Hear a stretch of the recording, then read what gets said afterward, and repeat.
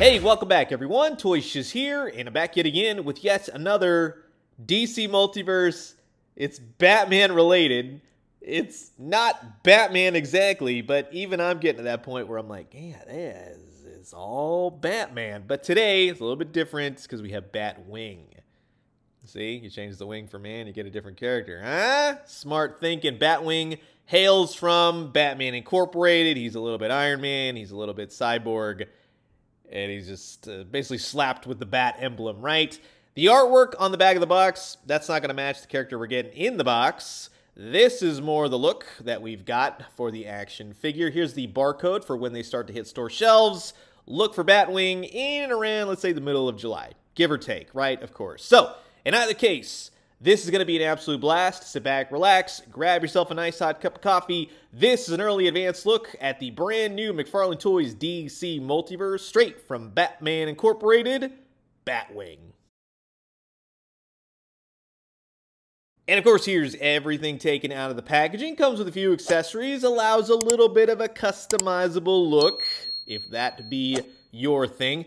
I do like that he's coming with some energy effects and whatnot. That's always fun. Those plug into the bottom of his feet. They plug in snugly, so they're not going anywhere.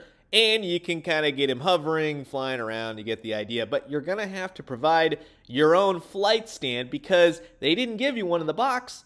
And this is the type of figure where you definitely need a flight stand because he's a flying character.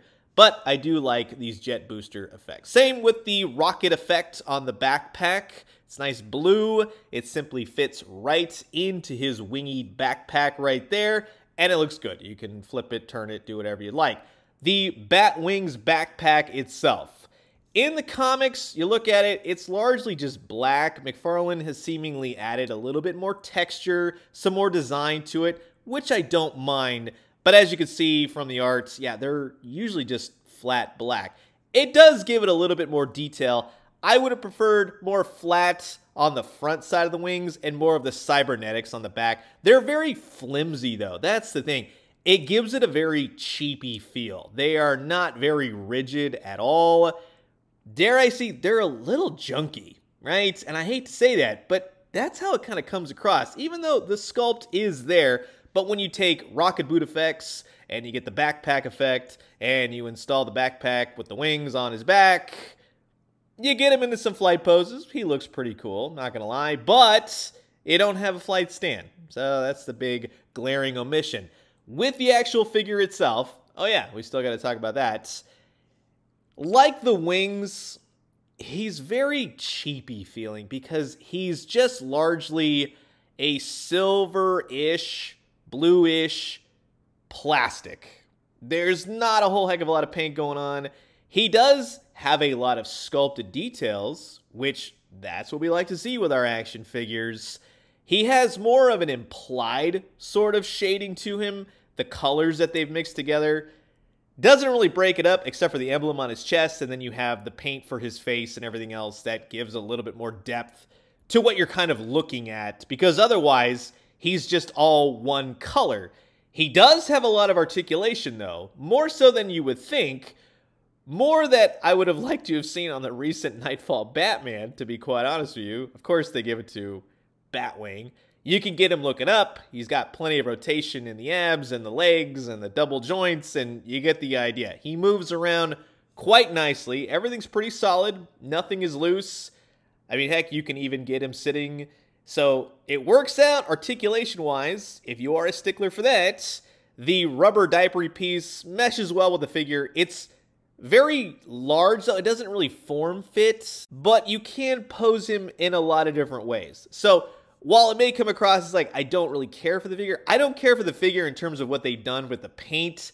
He looks cheap. He looks like, yeah, kind of done a little bit more with this, especially when to put the wings, and like I said, the rubber diaper, it works, but it doesn't do him any favors. It gets very bunched up. You go ahead, you install the wings. They simply just clip on. They stay in there. They're nice and snug.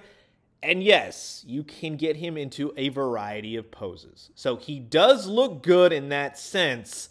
But again, It's not very exciting. There's all this detail, all this armor all over him, but it's just largely a cluster of what am I looking at exactly here?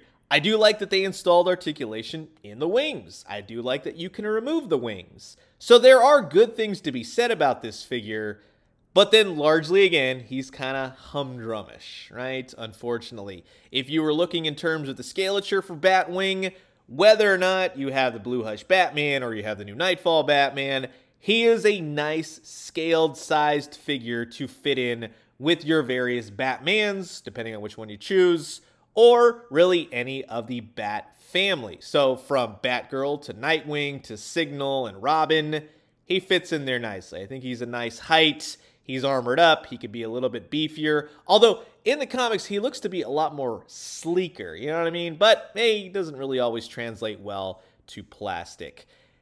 He's a okay figure. He's going to be one that, unless you're a huge Batwing fan, I would say he's largely a pass.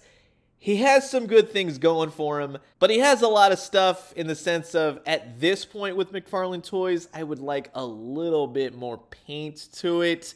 It's kind of a mixed bag. That's all I'm going to say. So, curious to know you guys' thoughts. As always, comment below. Let me know. Let's talk everything Batwing. And I'm going to leave you guys with that. As always, drink some great coffee, eat some great food, but most importantly, remember, coming up, we are going to be fighting the Frozen. And when we do, let me know what you found. I'll talk to you guys soon. Adios.